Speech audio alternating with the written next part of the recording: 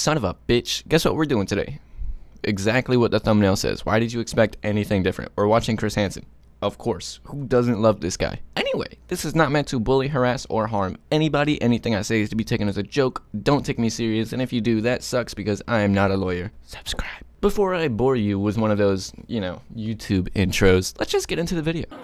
Slow, spin the camera. Turn around. Oh, that was him, wasn't it?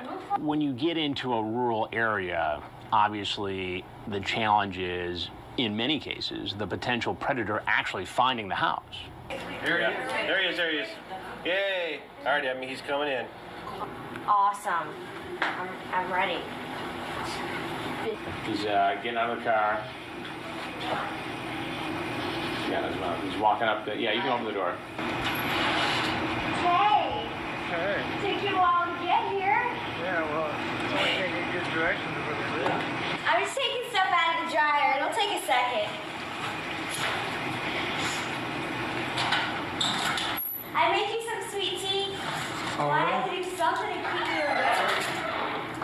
You can take a seat. I just gotta finish taking the stuff out. Alright.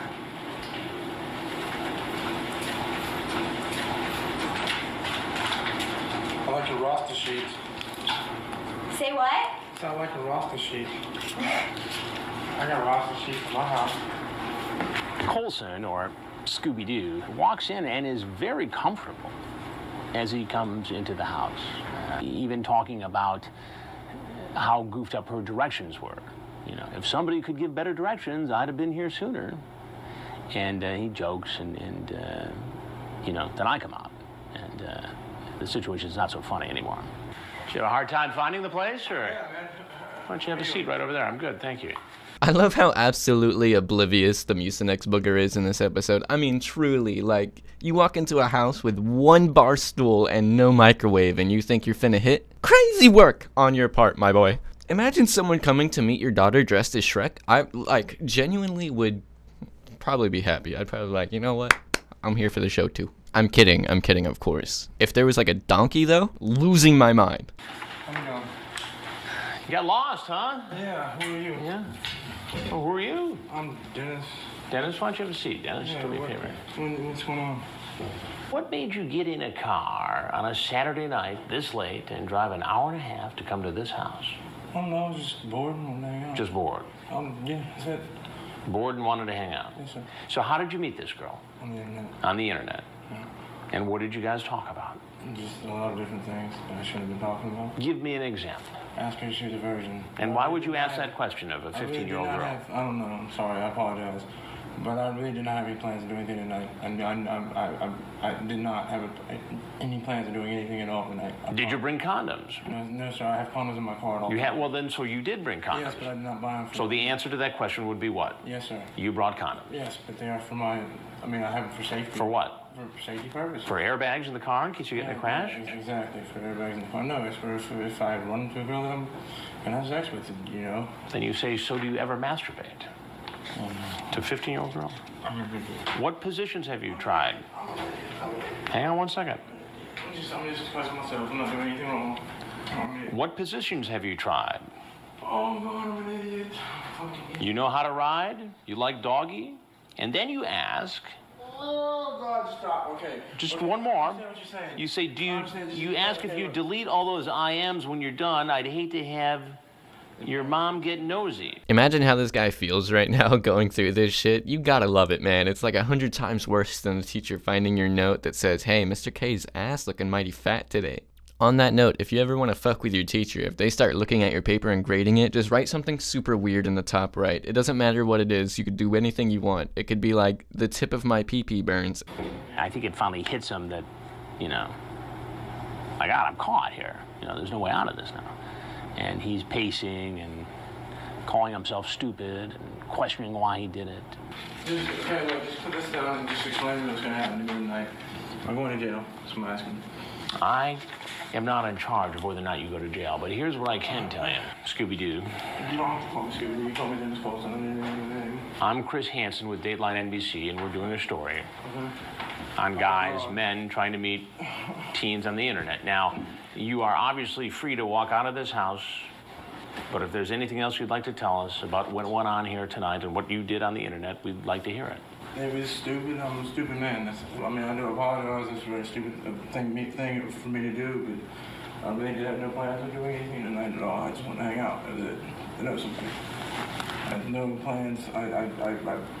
Every predator gives the same story about how he's just here to hang out or how he's here to mentor the girl into not doing what he showed up to do to the girl. Like a fucking idiot. God damn. I understand that, like, in the court of law or whatever, you want to not tell your business, but at the same time, you sent every message and Chris Hansen has every message. You showed up to the house. You're caught, bro. Like, he wasn't even there to Netflix and chill. He was there to Hulu and do you. You feel me? IMAX and Climax, my boy.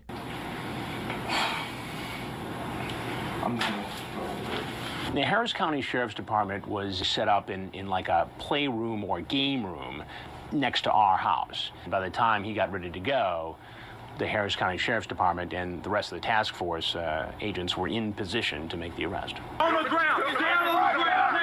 Get on the ground! Get on the ground! Put your hands behind your back. Put your hands behind your back. Please, God, don't take me to jail. Come on to your knees. Let's go. Thank you. What's up, man? How you doing? Doing pretty good? I just can't talk, huh? Yeah, sit there with a straight face. It'll be hard sometimes. Filming people in this situation, you want to laugh. You gotta get a little giggle off sometimes.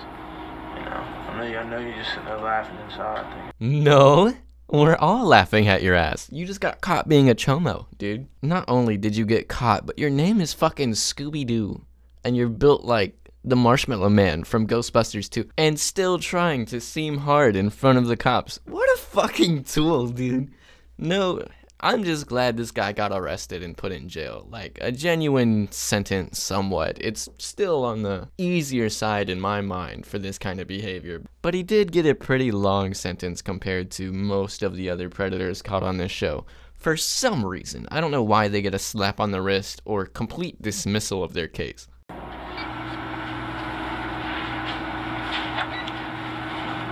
Hey kids, don't up. He's not even a kid. Why is he saying kids don't fuck up? He's a grown-ass man that made a decision to go try and meet a child. Like, the only people that can fuck up in this way are adults. I see why you fell into a trap. You're just not that bright. It's a bad idea. Good news, this guy was arrested and sentenced to 4 years in jail with 17 years of probation. Anyway, that's all for the video. I hope you guys enjoyed, and if you did like, please subscribe, comment, all that good stuff. And a very special thank you to Under the Stairs Gaming. Thank you so much for subscribing. You guys should definitely go subscribe to him. He's been working on his last video for 3 fucking years, so I'm assuming it's gonna be a banger. And yeah, love you. I'll see you guys next time.